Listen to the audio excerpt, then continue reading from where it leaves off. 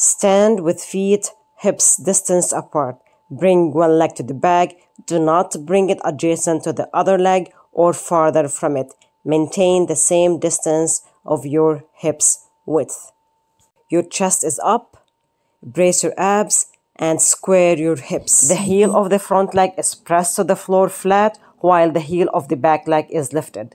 Bend your knees, maintain 90 degrees, and do not lock out your knees. Go up and down rather than back and forth, like an elevator and not the escalator.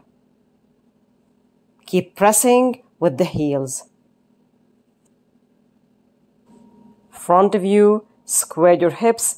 Notice how the knee of the back leg is pointed towards the floor while the knee of the front leg is out.